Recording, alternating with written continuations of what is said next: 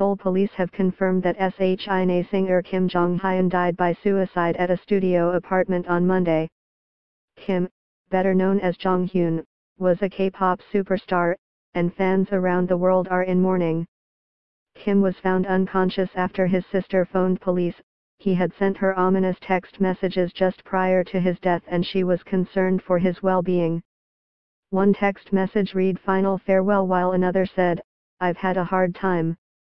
Please let me go and say that I did a good job. This is my last word." Kim was rushed to the hospital but was declared dead on Monday evening, Korean time. He was 27 years old. Read more. DJ Caleb Freitas killed on stage at Brazil Atmosphere Festival. Yonhap news agency said authorities found burned coal briquettes, which produce carbon monoxide, in a frying pan in the Gangnam district apartment. Kim's death is not being treated as suspicious, and his family has not requested an autopsy. Small Entertainment, Kim's management company throughout his career, released a statement Monday following his death.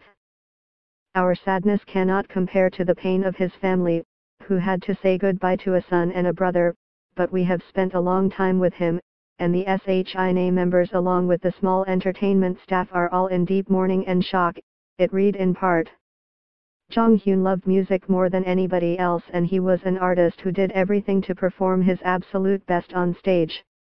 It breaks our heart to have to bring this news to fans who love Jonghyun so much. Please refrain from reporting on rumors and guesswork so the family of the deceased can honor him in peace. As per the wish of the family, the funeral will be held quietly with his relatives and company colleagues. Once again we show our deepest condolences to Jonghyun on his last journey. Read more. Remembering Chris Farley, 20 years after his death. 2 weeks prior to his death, Kim sent a lengthy text message to his friend, Jonghyun, another K-pop star from the band Dear Cloud.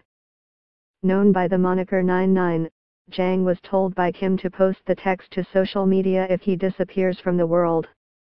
Jang received permission from Kim's family before posting the message. The translated version of Kim's message is below, translation by Catherine Chung of the Korea Herald.